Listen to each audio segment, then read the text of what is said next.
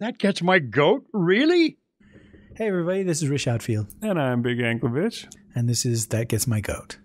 Yes, it is. I think you said that we were supposed to complain about something. We're supposed to be angry about something, get upset, air our grievances about something in every episode. You talk about your goat being gotten. Right. But this isn't one of those. This is like let's say something positive. Oh, for a change. I'm turning it off. Wait. I'm opening the door for the potential to say something negative if you want. Oh, okay. We'll start with your positive thing, and then I'll see if we can maybe somehow bring us down again at the end. Oh, yeah, we will. We totally will. Spoiler alert, that's how we'll end the show. Okay, good. But it's funny because I had wanted to sit down with you and say a few things about a movie that comes out a month from now when we're recording this, probably a couple weeks for whoever is listening. But today we got interviewed by J.M. Perkins for his podcast. And one of the first things he asked us was, are you excited about the Avengers? And we talked for how long about the Avengers? Wow, yeah, like 20 minutes at least. And a lot of it was what I had wanted to talk about today. Because I thought, okay, right now it's a month away. It would be fun if we talked about what we hope and, our expectations are and that. And then, of course, the movie will happen and we can be terribly disappointed or we can be terribly happy or whatever. But I thought it would be fun now to say a few words in expectations. Okay. Well, I've got a statement prepared here. Oh, you do? No, go ahead. I'll let you go first. I have been not hanging around. I keep encountering these DC guys. They seem to think that it's a competition. I don't remember in 2008 there being a big competition. It's like Marvel's got 2 movies coming out this summer and DC's got 1 movie and the DC one's going to be really kick-ass and the Marvel ones are going to suck. But maybe it's because in the years since 2008, Marvel has just gotten bigger and bigger and bigger and DC has done nothing. Could be. Right? Has there been a DC movie since Dark Knight? Green Lantern. Oh, there has. You're right. Well, I think it's fair to say that Marvel thrashed DC last summer. I mean, Marvel had 3 movies, but even so, Green Lantern was the least good of all of those. Yeah, all the Marvel films did. How well did X-Men do? They all did close to like 200 million. Didn't they like 180 or 175? I'm not sure how well. I think it didn't do as well as Thor and Captain America, but I think it did do better than Green Lantern. As far as audience pleasing, they all did better than Green Lantern. Right. There are a lot of people really anticipating Batman this year, or Dark Knight Rises, if you want to call it its real name. Why you would want to do that, I don't know. Me neither. I'm fine with that. I want Dark Knight to be good. I'm sure it will be, really. I don't have as high of expectations for it as everyone else around me. Maybe it's because I'm trying to keep it realistic. If I go into it saying this movie is going to be as good as Dark Knight or better, then I'm screwed. Yeah, it's pretty likely. Because you're bound to be disappointed. You can't win, Rocky! Right. Though, yeah, the movie I'm feeling that way about is Avengers. And I wish that there was a way for me to lower my expectations to psych myself out that it can't be very good or that can't. Lowered expectations. That. And so, because we've already had this conversation, and I don't know when his interview with us is coming out or if anybody has listened to it, we might cover some of the same ground. But what are you looking forward to this summer? Or are you completely superheroed out and Brave is where all your eggs are? No, I am looking forward to Avengers. I really like the idea of a movie that is a sequel to like 6 other movies that brings a universe together. You've had all these movies separately, Thor, Captain America, Iron Man, they've all been separate. I mean, sure, we've had Nick Fury show up here, there, and everywhere, and then there was one time that Tony Stark showed up in the end of a Hulk movie. But other than that, they've been separate. And it seems like a really interesting, really cool idea to hook all those together and make them into one. It's something that I can't think of ever happening before. So I'm really excited to see how it turns out. And I hope that it works out so that we can see stuff like this again. And also, it's Joss Whedon. And I really, really want him to have success. I don't know. I guess he's somebody that I really like. He's done a lot of things that I really enjoy in the past. And so Serenity was a good film, but it didn't have a lot of box office success. So I would like him to hit that box office success this time around so that he won't have to wait as long to do another feature film as he did this last time. So that when they hire him to write a Wonder Woman movie, they'll actually make that movie instead of just bail on it as soon as he's finished with the script. Yeah, he has had his fair share or more than his fair share of disappointments or of studio obstructions. Or, he was hired to write the X-Men way back in the 90s. And, that didn't happen. What might have been, and I'm sure he's done well for himself. Buffy at least was successful enough that he's well-to-do, I would think. But to have a huge hit movie will open doors for him for the foreseeable future, If Avengers makes the kind of money that it looks like it's going to, he'll be able to make whatever he wants in the future. He'll be able to do the projects that he's always pitched to people, and they're like, yeah, no, what else have you got? It's funny, though. I think of Joss as though I have a personal investment in his success, as though he's a friend of mine or an uncle or a cousin or something like that. And or a debtor of yours. Someone that owes you money so that he gets success. Then you'll finally get paid back. It's hard to express why I feel, well, not why. It's hard to express what I feel for Joss Whedon, but it does feel like there's some kind of personal connection. And there are certain creators who, because of the relationship that they have with their fans or the way they act about their fans, makes you feel like you actually know them. And it's something that Stephen King would engender with his welcome back constant reader. He would write little notes that you felt like was to you. Stan Lee would do the same thing in his Marvel comics. You knew him as Stan, and you're a true believer, and all that. The thing with Joss is he's kind of one of us. He's a geek. He's a nice guy. Good guys don't ever finish first, and we want him to. But also he's a creator. He's a storyteller, and I respond to the stories that he tells. And that's probably more important than he shakes people's hands at comic conventions or whatever the deal is. He's like, sure, I'll sign your Toy Story. And, it's weird that, he was one of the writers on Toy Story, but nobody ever mentions that. Mm-hmm. Maybe that opened doors for him in the 90s. And by the time I had heard of him, all of that was gone. I don't know. I've been talking to a lot of people about these movies this summer kind of thing. And my expectations for Avengers are really, really high. And like I said, they're almost unrealistically high. But it's not because of the shared universe thing. If Brett Ratner or if Jon Favreau were directing Avengers, I don't think I would be as excited and invested and sure that it's going to be great that I am. I think it's the written and directed by Joss Whedon aspect of it. And we don't even know that they've given him carte blanche to do whatever he wants and say whatever he wants, It seems like that would fly in the face of how movies are made if they did. If they're like, oh, here, Joss, here's $150 million. Go do your comic book project. Right. My friend just rented Transformers Dark of the Moon over the weekend. And he sent me an email before he started it because, he's going to watch it with his boys. And a part of me was just like, why would you tell me that? I want to like you, and then he sent me an email on Sunday after he had watched it to tell me his feelings. And again, it's just like, I don't want to know that you spent 2.5 hours watching this. I don't want to know that your DVD player was tainted by this thing. I'm going to have to watch movies on that. You kiss your mother with that mouth? But thus is my hatred for the Transformers, the Michael Bay Transformers movies.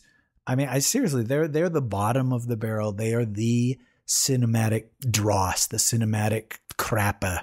Well, he was talking about, there was this and there was this that was really good. And he talked about a couple of the action sequences. He's like, there's this big robot sandworm that eats Chicago and stuff. Well, you saw that in the trailer. If you saw the trailers again and again and again and again, like I did, you know what I'm talking about. Yeah, I think I saw it. And I just thought about, I'm an old guy, I guess. because it's rare for me to think of an action sequence anymore that wowed me, where I would want to talk to somebody else like that. Right. What wows me is a moment that surprises me, or a moment where I become emotionally involved. And last week I was telling you about, there's this scene in Mission Impossible 4 where Tom Cruise is trying to go through a window. He's falling and he aims it just right, and he hits his forehead on the edge of the window. He just barely misses it, and he almost falls. And that to me was one of those moments where it's just like, whoa, holy crap.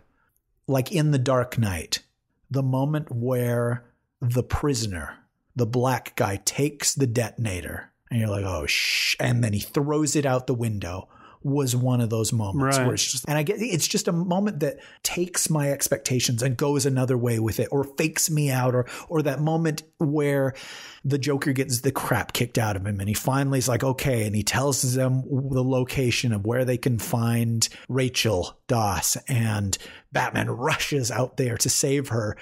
And the Joker switched the addresses, so he goes to save Harvey Dent, and Rachel dies. That was one of those moments where it's just like, wow, holy crap. I had been manipulated into expecting a certain outcome, and that didn't happen.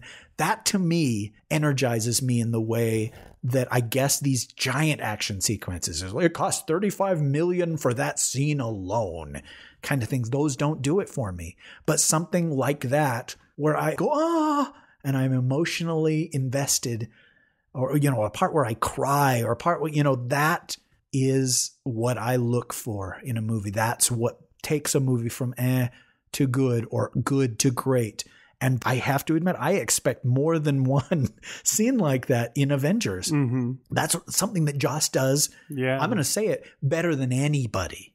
Joss makes you care about something, and then he tricks you. He takes your own love and he uses it against you. He killed them with their love. Yeah, exactly. It's a Green Mile kind of thing. Or the opposite, it's like there's a really tense moment and he breaks it with a moment that shouldn't work, but you laugh all the harder because you were so nervous. And everybody has their own barometer of things that they respond to, things that they get excited about, or things that move them. And with me, it's that sort of thing. And then like in horror movies, there are certain things that scare me that don't scare other people. There was that movie that Daniel Radcliffe was in, The Woman in Black. And that movie scared me so much, I probably watched half of it crying, which sounds like a negative. Hell no. I commend the people that made this film. Hammer Films tried to make a new movie, and that it engaged me that much. And then it was one of those horror movies where the solution was get the hell out of there. Go. Get out. Don't look back. Just go. And they did all they could to force him to stay, where he's like, I know I need to go, but I can't. That was, it worked so well for me. And my brother-in-law saw it and he's like, yeah, that movie wasn't scary at all. It fucking sucked. I was like, oh, okay. Yeah, again, my worldview was completely wrong, apparently. And so I don't know, there may be other people out there that is like, I want a scene where the Hulk fights a guy for 10 minutes. Or, I don't know. I want a scene where Loki's got 800 million minions flying at the screen in 3D at the same time. That's what they need out of that movie. But really all I need is to laugh and to care about these characters. And you know what? Joss's work is half done anyway, because I already love most of these characters. Right. He's got good actors in the roles. And he's got a sense of humor that makes me laugh. So chances are I will laugh, and chances are I will care about what happens to Captain America and what happens to Iron Man. And, if he can make me invest myself in the new Hulk and in this guy that doesn't look like Hawkeye, but they're calling him Hawkeye, and in Scarlett Johansson, okay, Black Widow, then, he's even more successful. Anyhow, what do you want from the Avengers? What are you hoping that you'll see a month from now? I want a Hulk to fight somebody for 10 minutes. It's pretty much all I want. And him to say Hulk smash. Okay. At some point during that.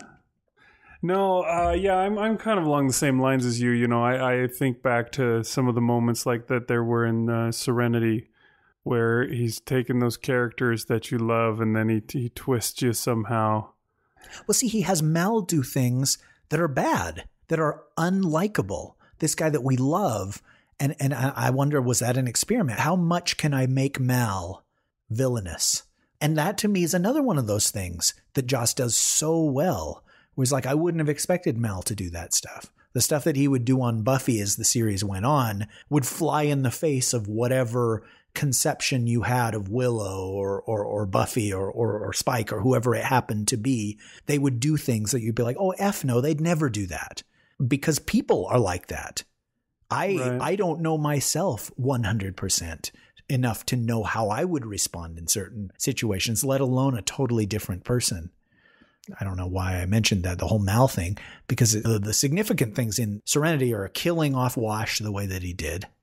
Yeah. And then that awesome Spoilers. Moment where the hole opens up and the little Serenity comes out and the ships are about to attack Serenity and then the Reavers come out en masse, where it's just like a blow you away moment, an audience cheer moment.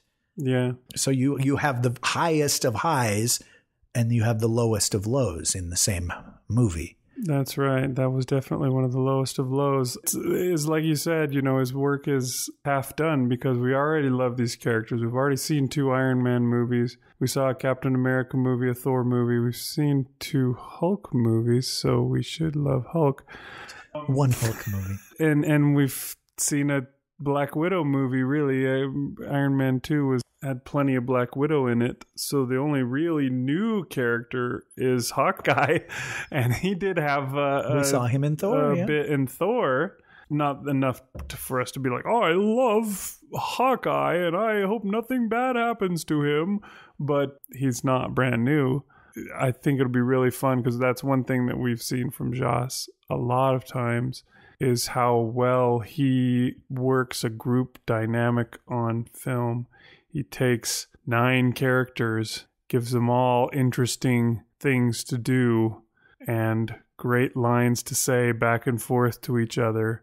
Yeah, it'll be really interesting to see how he does with this group of characters when you throw in Nick Fury and all the rest. And I'm sure we've got Agent, what's his name? Coulson. That's it. I wanted to say Clausen, but I was close. Yeah, I mean, even Agent Coulson will be back. Is there an Agent Coulson in the comics anywhere? No. He's just It's possible guy. that they've incorporated him into the movies, but into the comics, but I wouldn't know about it. Isn't there supposed to be what's-her-face? Maria Hill is in it. Yeah, you see her for like a second in the new trailer. We'll have to see how that all turns out. So her name's Kobe Smulders. She's the dark-haired girl on How I Met Your Mother, and apparently she was Joss's Wonder Woman for when he was making it for Warner's. And I thought, wow, that's so interesting. I mean, again, there's a parallel universe out there where he made that movie. And if Avengers makes $450 million or whatever, maybe Warner Brothers will kick themselves and say, or they'll say, we have this perfectly good script that Joss wrote. Let's do it now. I don't know if you're Joss Whedon, do you go back? It's like the girlfriend that kicked you to the curb now says, I'll take you back. And these are things that I don't understand. I mean, he went back to Fox after what happened. It's not the same Fox. I guess conceivably it's not the same Warner Brothers. But true. The only other problem is that I don't imagine Joss can kill any of these characters. Yeah, there is that. Well, you never know. Maybe they don't care about Maria Hill. Maybe they don't care about... Right, there's some that he could... That's the only one I can think of. They're not going to kill Loki, right? Because he's a Thor character, and there's a Thor 2 coming out next year. Yeah, Loki is not one that you would want to kill anyways, because, the bad guy is not the one that's going to tug at anyone's heartstrings and make you cry. But there's some stuff that they could probably do that, they could still pull some stuff like that. The death is not the only solution. I mean, you can humiliate a character. You can have them soundly defeated. You can bring Iron Man down a peg. I mean, Tony Stark is his own worst enemy. You can have him F up and have him have to face up to the fact that he was the weak link in that battle or whatever. That is as much of a slap in the face as, well, maybe not quite as killing these characters, but you know what I'm saying. Is there anybody in How I Met Your Mother that Joss isn't associated with now? Jason Segel, I don't think, has had much to do with it. Got Willow. We've got Dr. Horrible. And this Maria Hill girl. We've got Maria Hill. Seems like there's one more character, the main character, How I Met Your Mother guy, that guy, who's the only one that I don't recognize. Josh Radnor? Maybe. You know, sadly, I've never seen an episode of How I Met. I've seen parts, and I laughed, but I've never seen a whole episode, and I don't know if that means my world is incomplete. It is. It's woefully incomplete. Someday, perhaps, you'll finally get with it. Anyways, a side note to all this Joss Whedon talk, I saw just the other day that Joss Whedon is planning on shooting Dr. Horrible's Sing-Along Blog Part 2 this summer. Yeah, I'd heard that too. I think all of that's been kept under wraps. We don't know if it's going to be another 40-minute show, if it's going to be longer or a bigger deal. You know, who knows? Again, if Avengers is super successful, he can say, I'm going to do Dr. Horrible as a feature film. Who wants it? And people will raise their hand. Yeah, it'll be interesting to see.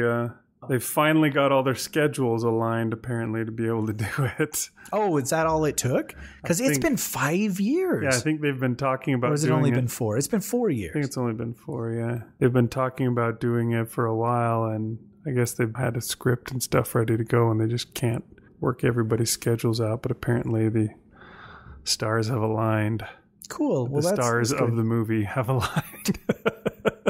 Are they really the ones that you have to? I guess so. Because if people are, it looks like Wonder Woman, doesn't it? She does. Yeah, she's got really that gold necklace. Makes me think of the.